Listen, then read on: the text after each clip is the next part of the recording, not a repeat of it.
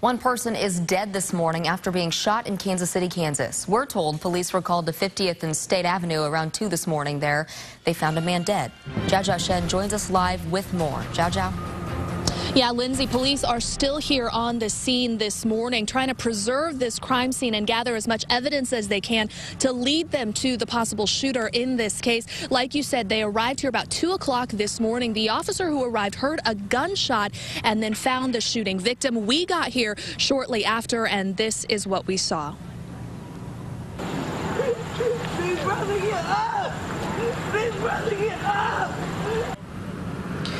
Obviously, a lot of emotion coming from the crowd here that was on the scene. Police hoping that some of these people will have information to share with them. This is at the Executive Lounge near 50th and State Avenue, a bar that is actually closing soon. If not, last night was their last night out here. Now, police originally responded to a call of a disturbance here at this bar, but then that turned into a fatal shooting. And like I said, they're hoping to get information.